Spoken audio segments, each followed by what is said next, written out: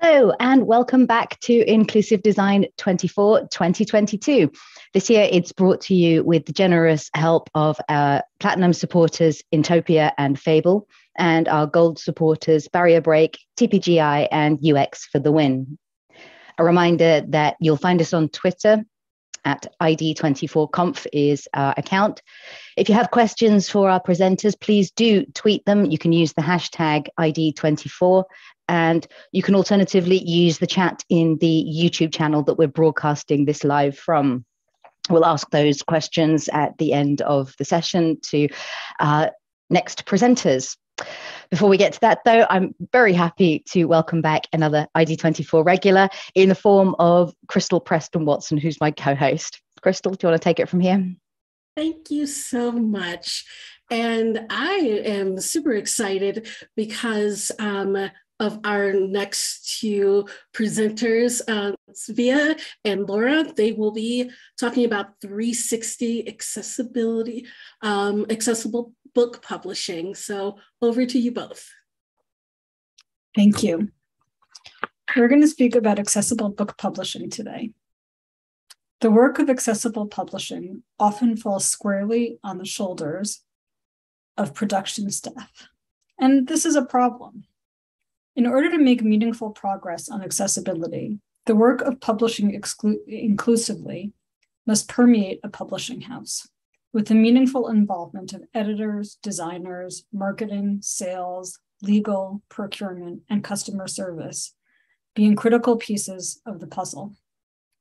In this talk, we will go through some accessibility actions for everyone in the publishing industry. So I'm going to talk a little bit about the social benefits for publishers.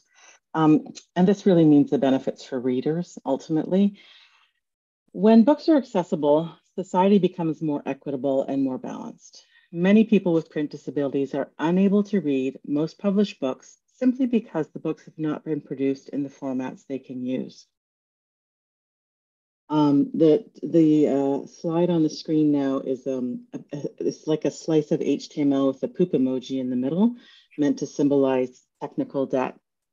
So while the number of digital publications increases every day because of the technical debt created by the authoring tools that publishers use, many of these still cannot be accessed by the assistive technologies used by people with print disabilities. In theory, digital publishing should be a democratic boon for people with print disabilities, but in practice, it is absolutely not.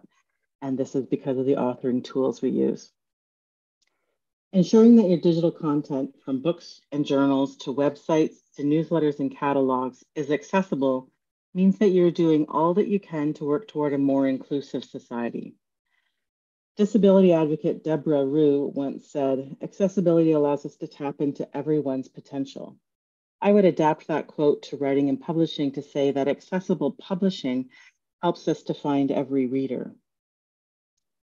The slide on the screen now is a picture from Nuit Blanche in Toronto, and it's a river of books sort of covering an entire roadway.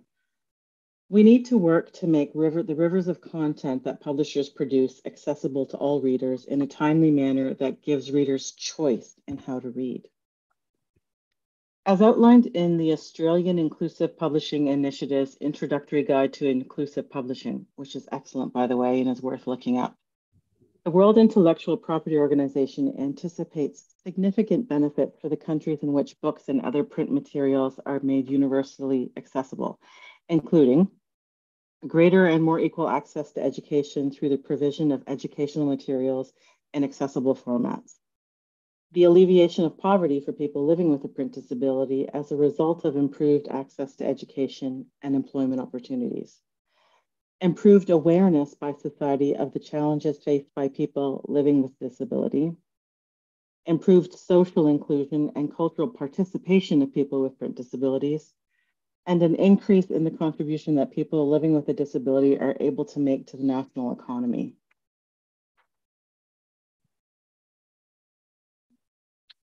Thanks, Laura. I'm going to speak a little bit about the web accessibility maturity model. The image on the screen is some blocks going up steps or down steps. The concept of the maturity model is not unique to accessibility or publishing. It's a method of demonstrating who is responsible for progress across an organization or a project at each stage.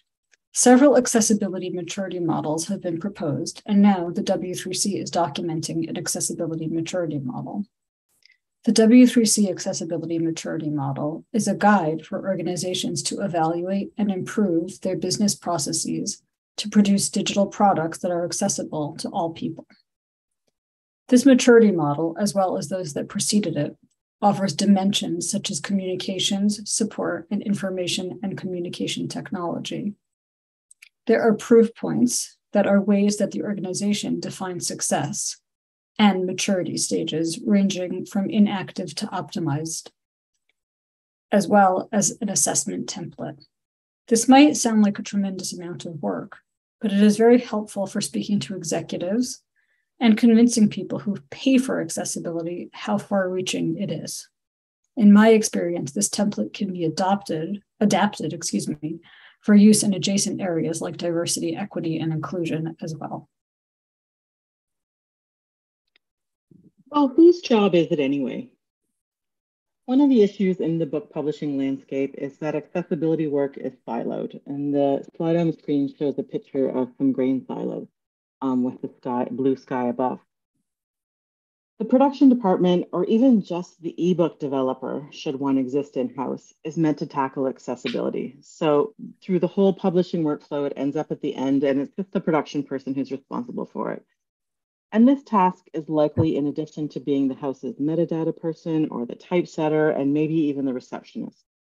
This is a problem endemic to publishing and particularly indie publishing. And that's that everyone is wearing 3 or 4 hats and often working for very low pay, which means that burnout and turnover are high and the accessibility knowledge base, once developed, rarely sticks around. And this is why if there's only one message you take from this talk, let it be this. It is everyone's job to think about and affect accessibility and inclusion. It's also critical to keep in mind that accessibility isn't a one and done effort. Accessibility is an ongoing transformation. So with those two things top of mind, let's dive into how accessibility is a part of every single person's remit in the publishing house. So let's start with the executives. And there's a picture here of a suit and tie with a nice pocket square. Often we see accessibility as a grassroots effort led by a group of devoted developers with little to no budget. For an organization to truly become accessible, it needs to embrace accessibility from the top down as well as the bottom up. This can be challenging and often will start with just one caring executive who wants to help you change the world. So let's talk about operations. And a lot of this touches on the built environment, which may be not what you were thinking about from this talk, but it's really important. So is your office space accessible? There's an excellent chance you've had a look around and you're pretty sure it is. There's ramp access and a wheelchair bathroom stall, so we have all the bells and whistles. Accessibility in the built environment is much deeper and more nuanced than that. So some questions to consider. If the space is open plan, are there quiet spaces for people to focus? Are there automatic doors with wide doorways? Are lifts or elevators available as an option to stairs? If they're not located at main entrances, is there clear signage? Is the washroom accessible? So wide stalls, automatic doors, handrails, some automation at the sink. Are the sink counters high enough to allow wheelchair users to reach the sink? And if they're not high enough, the wheelchair user will bump into the counter and it will be too far away to reach. Are there all gender and single stall bathrooms in the office or elsewhere in the building? If the latter, is the signage and communication about where these can be found very clear? If the bathrooms are stocked with menstrual products, is the signage gender neutral? Have you considered stocking all bathrooms with menstrual products, including the men's? If there's a kitchen lunchroom, are those sinks, counters, tables accessible for wheelchair users? Is your space scent-free? Is public-facing and internal signage clearly designed at a high height, obeying color contrast in plain language and including Braille? Are desks adjustable and ergonomic? Does the space have door handles instead of doorknobs where possible? Are the floors flat, free of tripping hazards or obstacles for users of wheelchairs or other mobility devices? And finally, is your internal technology accessible? Organizing an office space around diverse needs, regardless of what you believe the needs of your current staff are, signals to employees and potential customers, for example, in the case of when a publisher has a bookstore, this signals an unwavering commitment to inclusivity.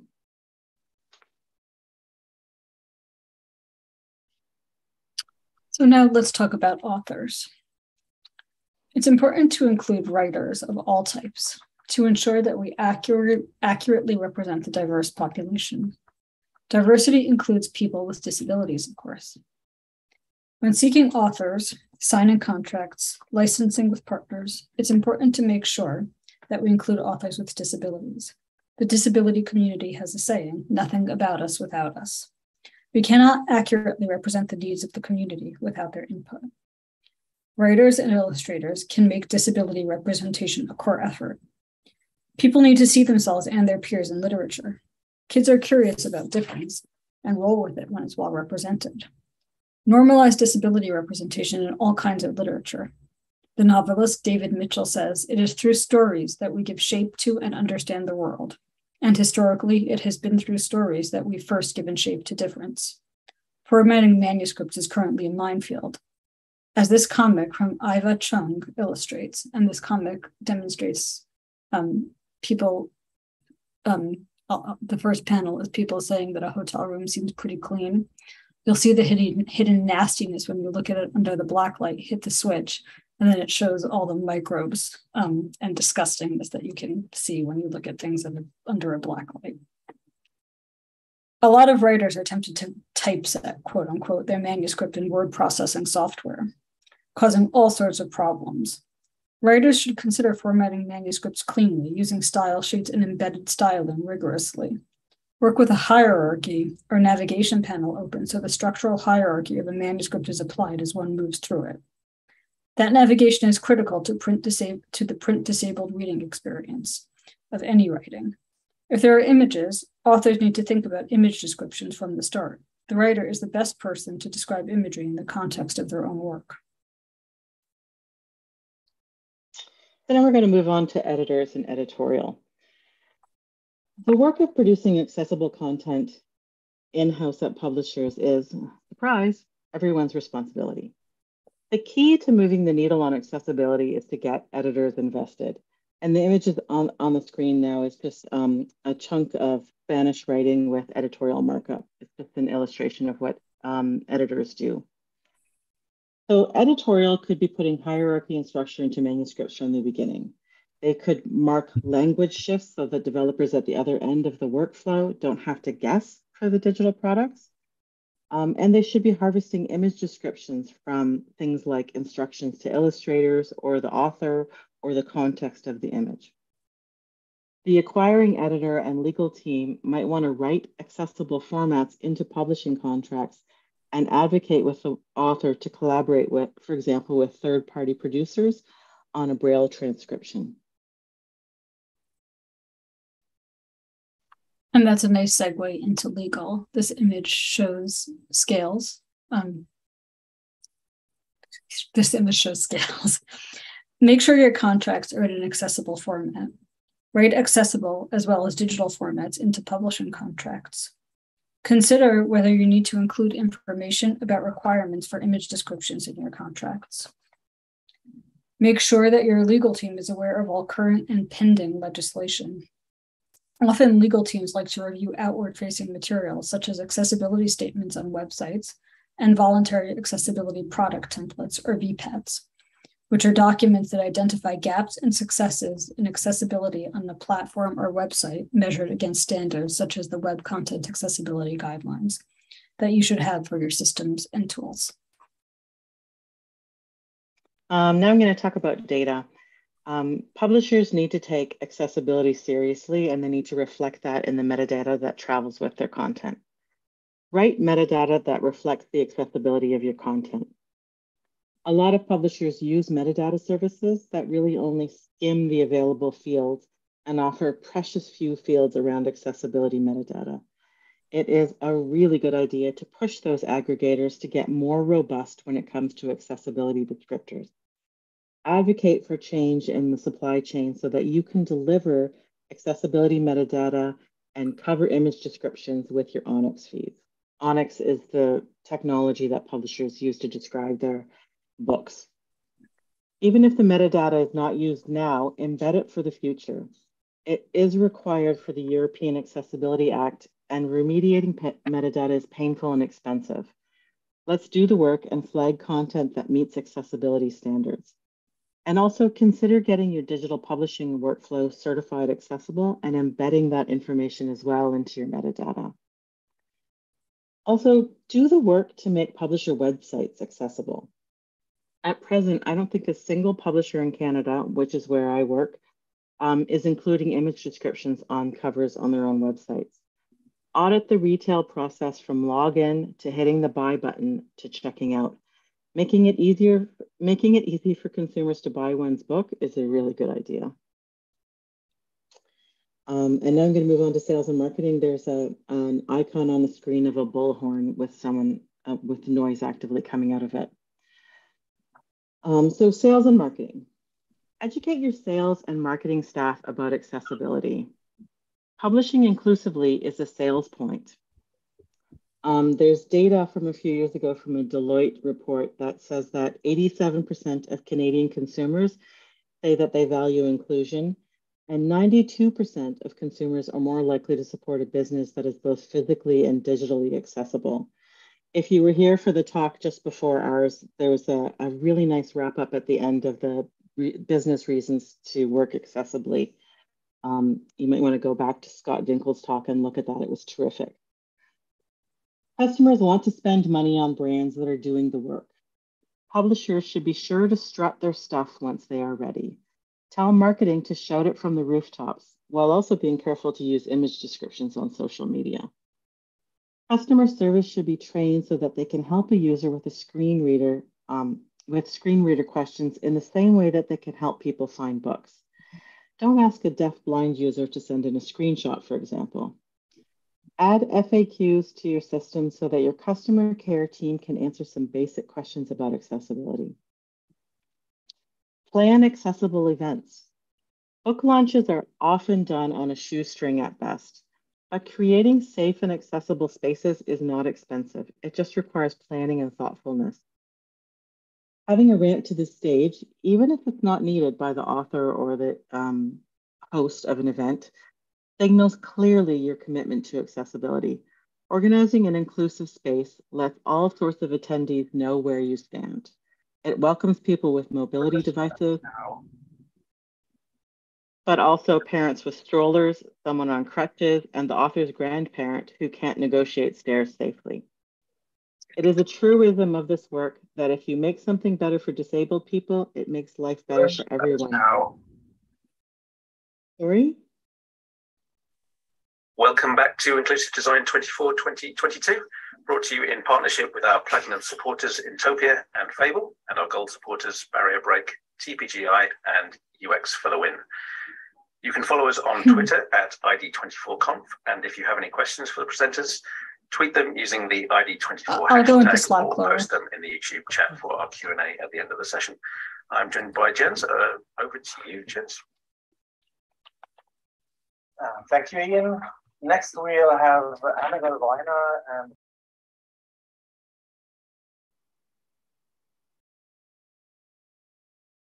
I'm not sure what that was. Shall we carry on?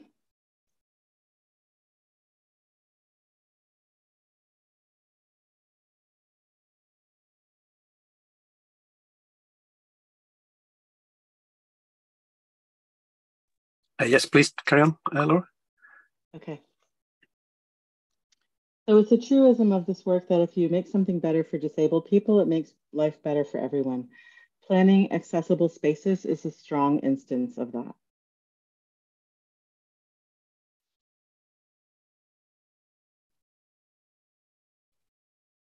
Over to you, Tzviya.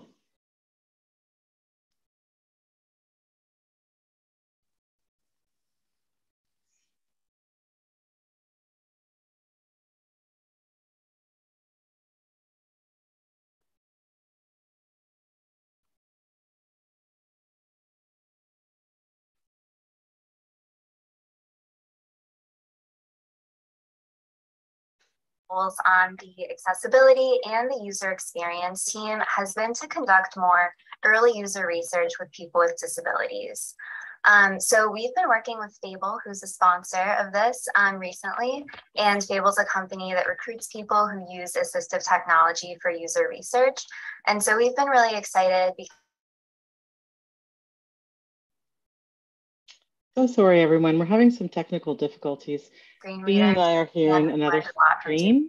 Yeah, I'm trying to figure out. And the reason we're doing this is because accessibility conformance is... Tzviya, Laura, can I just check that neither of you has the event playing in a browser tucked out of the way somewhere? We are meeting I don't think so. Accessibility guidelines, but we also want to reach past compliance. I think you might do, Tzviya, when I mute you, it stops coming across. Okay, I did have it. Okay, I didn't realize I did. Sorry about that. No problem. These things happen. Please, both of you carry on. Okay, we're at technology, Tzviya, if you want to carry on with that section. All right, sorry about that. Thank you, Laura. And my kids were also screaming in the background, so it was great to mute me. All right, technology. Your developers and engineers need to be trained to make sure that any website, app, or platform meets accessibility success criteria. This includes everything from customer sign-in to shopping carts, annotation to videos. It is common to use a third-party vendor to audit materials and provide a VPAT or comparable that can be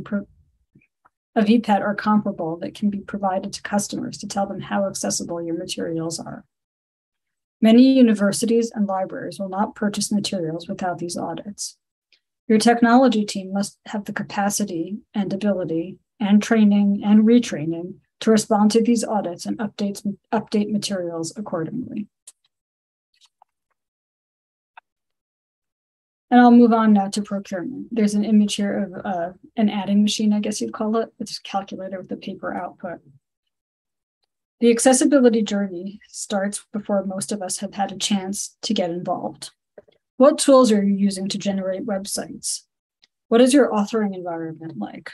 Are these and other tools accessible to authors? Do they enable your authors to create accessible materials? Or do they generate blobs of XML that have to be transformed several times in order to be accessible? Are you involved in these decisions? How can you be involved in these decisions? How are these decisions even made? There are several checks that can be put in place to help you assess what you're buying. Check if the tool itself has an accessibility statement, a VPAT or equivalent, and how often it's updated. Ask for sample files that have been output from the authoring tools. Test the tool yourself. Make sure your procurement team knows some basics about accessibility so that they can learn to ask the basic questions and understand the answers. Okay, this last section is about collaboration, and this is really my publishing superpower, is learning how to collaborate with various players in this space. Collaborating, I will readily admit, makes me look good, and makes the publishing process look good. So I'll fill you in on some of these things that I've figured out over the years. All publishers should be prioritizing collaboration with various organizations that support accessible publishing. In Canada, where I work, there are two organizations, the National Network for Equitable Library Services, also known as NNELS, NNELS, and the Center for Equitable Library Access, also known as CELA, C-E-L-A.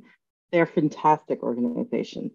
In addition to their core missions to serve readers with print disabilities, both get funding to support capacity building, to execute accessible publishing projects, and to conduct research and accessibility audits for publishers. NNELS also has a Braille program that is always looking for new books to transcribe to Braille, both digital and physical. In the context of Canadian publishing, NNELS could guide publishers through the certification process, check their ebooks, and even help write image descriptions. The NNELS Brain Trust is massive and influential. Leverage it. In the United States, Benetech and Bookshare are doing really great things, including the development of a certification process for publisher workflows. The Access Text Network serves as a bridge between publishers and college students. These organizations are the first stop for student disability offices and provide accessible materials to make everyone's job easier. And then there's a couple more things I want to point to.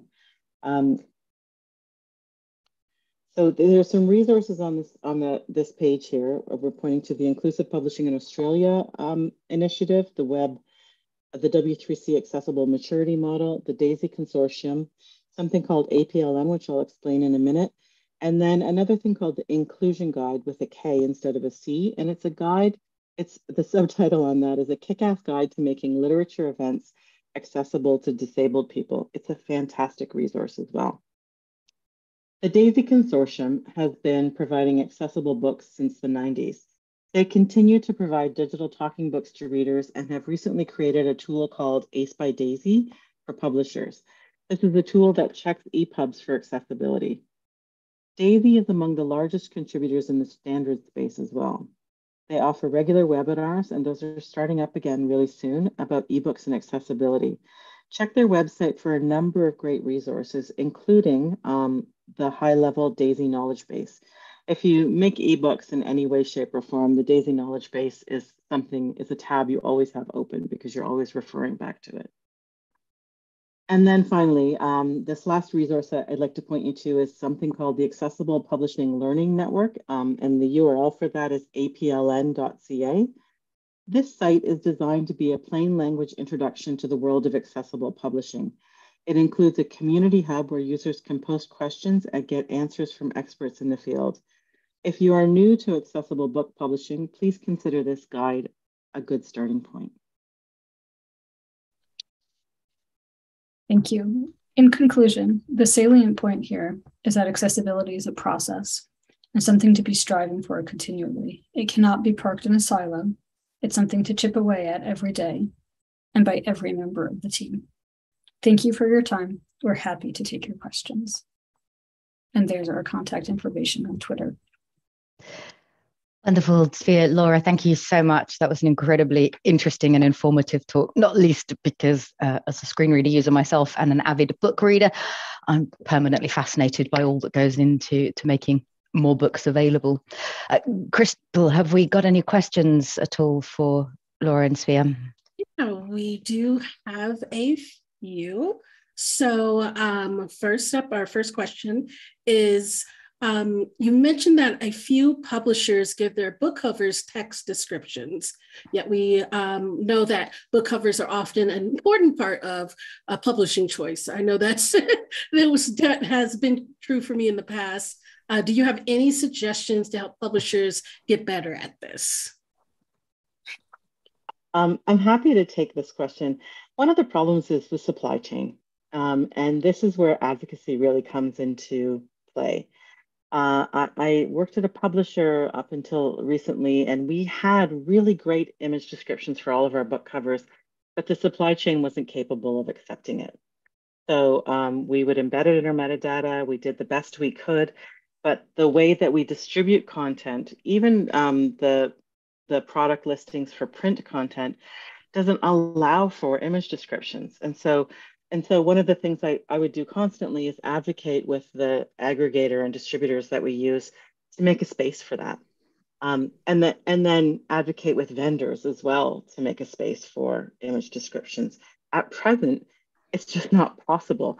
And I could be wrong. Please do correct me if I'm wrong. But from what I understand, it's just not possible. The best place to expose things like image descriptions for book covers is on a publisher's own website. And I have yet to see someone doing that effectively. It's really disappointing. I have a slightly different answer. I will say in ebooks, it's possible to include an image description, but I work for a larger publisher than the one Laura worked for.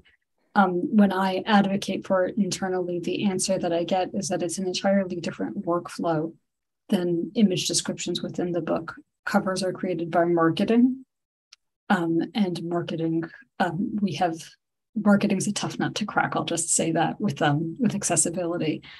And I mean, no disrespect to people within marketing, but we've been, most of the work as we started off with is done within production, within a lot of the people who work with websites and things like that. And most people in marketing are just not familiar with accessibility and certainly have never written an image description. And there's a kind of irony in that, really, isn't there? You know, I mean, there are book covers that I can remember since before I lost my sight 20 odd years ago. You know, they made that much of an impression. I still vividly remember them now. They are such a huge part of you know, the purchasing choice. You know, we say don't judge a book by its cover, precisely because we do. We go into bookshops and do exactly that. And yeah, it seems a little, you know, unusual that the marketing teams haven't yet really appreciated that applies to people. Even those of us who can't see the book covers in the literal sense, there is still that immediate impression to be gained. Especially considering how much time goes into designing book covers. Yeah. Right. Yeah, absolutely. Great. Crystal, anything else? Yeah. So actually kind of continue on with like, especially mentioning the ebooks. I know, you know, with certain ebooks, they'll have, you know, pictures, you know, within the, you know, within the content. And this is a little bit probably, the images very, you know, they vary wildly with some of those. And so I just kind of wanted to know, like, what can be done to that? And especially image quality now is very much important for me. But as, you know, being, you know, someone who is low vision, visually impaired, and sometimes the picture images are like a blob and you know, and with not having text descriptions, it's kind of like, it's very hard to just kind of like, what am I supposed to be seeing here? So Laura is one of the world's experts in ebooks, so she's probably the best person to answer this. Well, what I would say, Crystal, is that this is a problem, and I absolutely recognize it. I wish it was more possible to embed SVG in ebooks, and we can do it. It's just that it's not always well supported at the vendor end. There's a variety of reading systems in the world, and often we're making ebooks that sort of work to the lowest common denominator of functionality, and survive kind of degradation across the reading landscape. And so there's not as much resolution put into those images as possible. And SVGs would make panning and zooming images really easy without any loss of crispness or anything like that. But they're not that well supported. And so they are massively underused in ebook development. And that's a problem as well. I think that a lot of people are now designing ebooks to work well on the high-res iPads, as well as, say, a low-res e-ink device. So there is some people, I mean, the wide variety that you're seeing means that there are a million publishers who have a million different workflows. But in general, because we have to work toward the least capable devices, it really hampers functionality. And boy, do I regret it. There's also one other aspect. We are used to, when we look at our phones, looking at things that are developed today, maybe last week. Ebooks and books, you know, a publisher puts out a book in 2010. It probably is still available today, but the technology changed 10, 15, 30 times since then. The book that I developed for my publisher in 2010 maybe was updated, maybe wasn't. It depends what the volume of sales was. But the technology that was available in 2010 was very different. So you might have the topic that you're interested in might not be a bestseller topic, but let's say you're reading a math book, probably the math was captured as images then, and it's really not very high quality images because of what was possible. And not every math book is a bestseller. It sounds a little bit like there's two sorts of disconnect that seem to happen. On the one hand, there is content that's being published with, you know, good efforts being made for accessibility, but the systems in which it's used and displayed maybe don't support those features, like the cover text descriptions. And then on the other hand, we've got the reverse problem, which is that the consumer systems have been updated many times since, but the content itself was maybe 10, 15 years older and not developed so accessibly. That's tough. And it's not just a real challenge. It's not just accessibility where that's an issue. It's right. We also, not unlike the web, we're dealing with dozens of systems. So when we test, we might test on 20 or 30 endpoints. Wow. going a kind of being a little bit more on the kind of image graphics, we do have a question about if you have any more info on making comic books more accessible, especially I know, last like really, 10, 15 years, I know there's been a push to put, more comic books, digitally. And I know I used to read a lot of comic books. And so this is something I'm very, interested in, because I do kind of remember the beginning kind of parts of putting comic books, online and in digital format, and kind of, or has things, really progressed since then? Yeah. This is such a good question. And this is a really fraught area, to be really frank, because writing image descriptions for comic books is a very complex and weighty task. And, it's hard enough for us to get people to write image descriptions for the, 10 or 20 images in a monograph as it is. Getting them to write image descriptions for comic books is next level. That said, there are some really interesting projects happening at the moment. There is a guy whose name I will never be able to remember on the spot. I think he's at San Francisco State University, who's doing a lot of research and work into accessible comics. And he has like really interesting things going on. And I will dig up that link and tweet it later, but he has really great things going on, including things like day-long workshops about how to do comic books better, comic books and graphic novels. So there is stuff happening in this space. I'm happy to report. I think that progress is slow but steady. There is also work happening in the standard space. A lot of comics have been captured in what we call the fixed layout format, which is just kind of like taking a picture of a page. It looks pretty similar to PDF, and it doesn't translate so well to phones, small screens, and it's certainly not usually accessible. But there's a lot of work happening to attempt to make that more accessible. And this is particularly interesting in the world of comics and manga. And there's also, I don't know if you're familiar with webtoons, which is an approach to digital comics. There's a lot of exploration about how to standardize that. And if things get standardized, at least in some organizations, then they do have to go through an accessibility review. So there's a lot of exploration, like Laura said, happening in this world right now, because people are getting frustrated with it. And some other bright spots in this area are that there's a lot of legislation happening around accessibility now. So in particular in Europe, if you want to be able to sell things, they'll have to be accessible in the coming years. And certainly Europeans do like their comics, especially in France. Is there a bit of whose responsibility is this problem with that as well? Funny enough, I've been reading a series of books called Rivers of London by Ben Aronovich, and there's 8 or 9 books in the series that are just typical written novels, but there's 3 or 4 graphic novels that form part of the same storyline. And I was sort of thinking, oh, wow, I'll never get to really read those. And then I started thinking, well, presumably they made it a graphic novel because they didn't want to write it as words. And from there, I suppose if we did make the graphic novels accessible, who is actually responsible for writing the description? Should that go back to the author as the creator of the work, or is that something that can be done by their publishing team? Or so this actually becomes, especially when you get into things that are a bit on the artsier side, it's probably going to become a rights issue.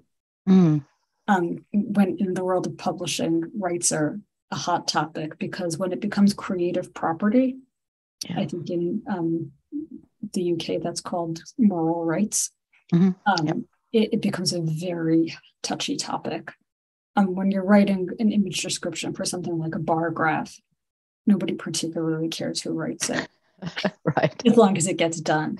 But when it's something like a comic book, manga, anything along those lines, and it truly gets to the heart of what the authorial intent is, it's a much tighter, it's more tightly controlled.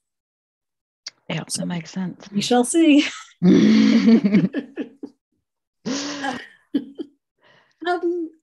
So another question, it mentioned in, about kind of creating accessible events and spaces. And, I think this is a very hot topic as, a lot of, events are going back in, in person and, wanting to make sure, if it's an in-person event, is it, if it's, a hybrid, if it's, virtual, how like, resources to make, accessible events and space, especially around, literature, book, and books.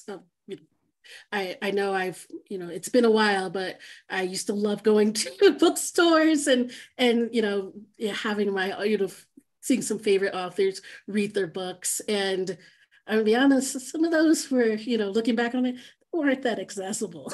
I mean, the classic image of a crammed, tight bookshop with the author in the corner reading from their book, that's, deeply inaccessible to someone on wheels, right? And trip hazards aplenty. Yeah, so there is work being done in this area, and that inclusion guide, inclusion with a K, not a C, is a really good starting place. That's in my experience, creating accessible spaces doesn't have to be that hard. It really is just a question of being a little bit more thoughtful about choices, like choices of venues, for example, and making sure that there are, clear paths in and out for a wide variety of people with a wide variety of mobilities. And so it just requires a little bit of thinking through. And I think that in general, book launches, for example, are planned at whatever bookshop will have you for nothing, because there are shoestring budgets aplenty in this world. So it just requires you to step back and to think things through a little bit more thoroughly. That's my hot take. BMA want to weigh in. I've never planned a book launch, but I don't think that this is just about book launches, and it's not just about accessibility either. I'll give an example. Personally, I'm very short. I spoke at a conference last week and the podium was too high and I couldn't see the audience. So standing there in front of about 100 people, I just said, could somebody get me a step stool? And, presumably it was planned with, having the average 5'9" man as a speaker, but I couldn't see anything. So it's just that kind of planning, thinking about not just your average speaker, presenter, audience member, thinking about everybody. Yeah, I'm also sure, and I have dealt with that quite a bit, where it's like, okay, I cannot I can't reach the podium. You've given me a chair and my legs are swinging, and it's if I'm supposed to, be on a panel talking for like 90 minutes, that's going to be a bad time. So yes. Yeah. Book launches, any and everything, thinking about those sorts of things. So another question we have is, you've both mentioned that, accessibility is a process, like, kind of tips about how to get teams started to adapting accessibility process, adapting accessibility into their processes. Okay, I've definitely have experience doing this. I think really the best way to get started is don't expect too much at the outset. Set your expectations realistically. It's about education at the beginning. Start talking about it, make some noise. And I think that Laura and I both have experience with this. Just start. Do it surreptitiously.